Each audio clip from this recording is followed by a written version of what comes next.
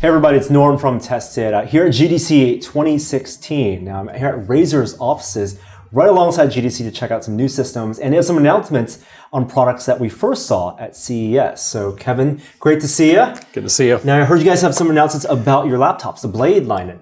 You got the Razer Blade here. What's different and new? Yeah, so it's really exciting to announce the new 14-inch Razer Blade. And what we've done this year is we've made it better, faster, and brighter than ever before. So what we did to improve the user experience, we kept the same CNC'd aluminum 0.7-inch thin chassis, but we made it about a quarter pound lighter. So it's just 4.25 pounds now. So highly mobile form factor.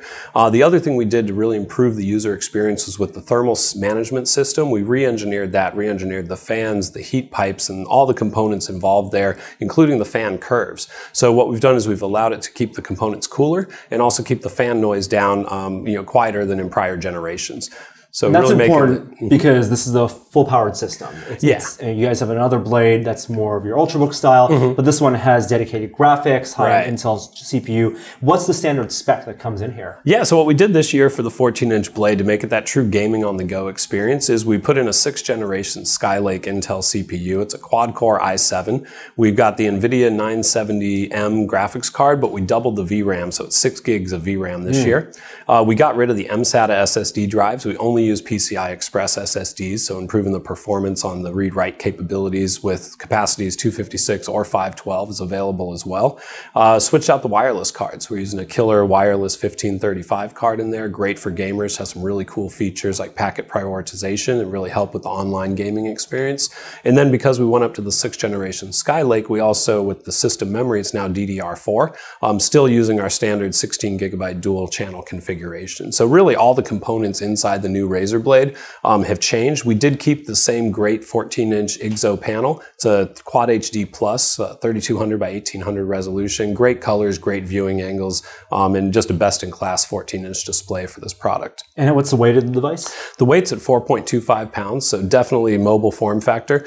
But even at that thin 0.70 inches and 4.25 pounds, plenty of power to do gaming on the go. Yeah, and with the processor, that RAM, you can do video editing, and it really is supposed to replace your desktop. These are desktop replacement computers. Exactly. Also heard there's a new price point for this. Yeah, so we not only improved the product a lot, we also improved the price point. So starting at $1999 for the 256 gigabyte model, it's about $400 lower than a similar configured model from last year. And on the 512 gigabyte model, we lowered that price $500. So it's just $21.99. So you get all those improvements and a much lower price point. So making it more attainable for gamers all over. So it starts at around $2,000, only $200 price difference between the 256 gig and 512. People are spending that much money on a gaming system. It's going to most likely be their dedicated gaming system. I know 970M does great graphics and can play games on the screen. You can scale up and down. But for a lot of people who are going to be buying systems this year also want to buy it for VR, which then may need a more dedicated PC class, desktop class graphics card. And so the Razer Core, which you guys announced at CES, you have more details about that now. Yeah, so we've got more details to announce on the Razer Core. So we announced yesterday with the Blade announcement that it will be compatible with the Core, and I think that's making gamers really excited because obviously they don't want to just game on the go. They want to game when they're back at their desk, or as your point, with VR experiences as well. It unlocks that capability. So the Razer Core will be compatible with the Razer Blade. It will support cards from both AMD and NVIDIA. And what's really great is it's a single connection using Thunderbolt 3 to allow that connectivity and give you access to that full desktop environment. So not only do you get the benefits of the desktop graphics card, you're also getting access to all those desktop peripherals that connect into the 4 USB ports of the Razer Core. It obviously is compatible with both your Blade laptops that have the Thunderbolt 3. What about compatibility with other manufacturers' laptops, things that have Thunderbolt, if they already own a laptop? Because you're selling this by itself as well.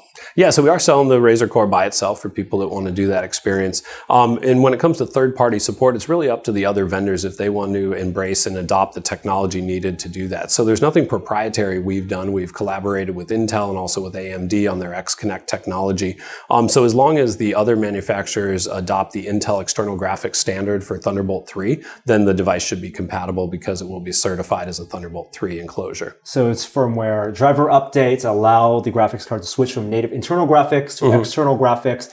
As long as you're running Windows, it'll just flash and then detect it as just another display output. Exactly. Now, the pricing for the Core, you're selling it, if you buy it with a Blade, it's a certain price, and also individually, I think $500, is that right? Yeah, so when you buy it with a Blade or a Blade Stealth, you get $100 savings, so the Core would only be $399 for that. And then if you were buying it standalone for some reason, then $499. Now, $499, a lot of people think, is this just an enclosure for a graphics card with the data port out? What's actually inside here? Can we actually look inside and see what the process is to plug in a graphics card? Yeah, I think that's one of the key advantages of this design is how easy it is to actually get in there and install a desktop graphics card. Whether you're doing it for the first time when you first get it or you're upgrading over time, which is another great concept with this solution, is that a lot of people, desktop graphics cards are the first things that get upgraded. So instead of having to buy a whole new notebook to get a better graphics card, you can now focus the upgrade on the Core. Sure. So to get inside, you just open the handle here. We slide it out, comes out on some rails, and then set it down, and you can see inside there. And then to install the graphics card, we basically just slide it into the PCI Express slot. So you see this basically... First thing, I'll take the thumb screw out. Right. So it's a toolless design, no screwdriver needed or anything to get the card in and out of this device. Dual lanes, PCIe, and that's basically the PSU for the graphics card. Yep, it's a 500 watt power supply. 375 watts is allocated to the graphics card. The balance goes to powering devices like the Blade Stealth, as well as peripherals connected to the USB ports. And you have two 8-pin connectors right there. Yeah, so just the two 6-pins will plug in there. Oh, I'll put the thumb screw in to secure it in place. And at that point, is that it? That is all there is to installing the card. One thumb screw, a couple power cords, depending on which card you have, and it's that easy. And then when you're done with that, you just basically take this thing, slide it back on the rails, slide it inside, latch it shut, and you're done. Cool. And then, of course, you have extra ports in the back because you have the data cable coming from the computer, so that gives you extra USB ports and also Ethernet. Yep, gigabit Ethernet, so you can have hardwired connectivity as well. And then obviously display output depending on which graphics card the user installs. Awesome. Well, we can't wait to get this into the office to test with our laptops and the Blade. Thank you so much for showing me the Core and the new Blade. My pleasure. Thanks. Thanks.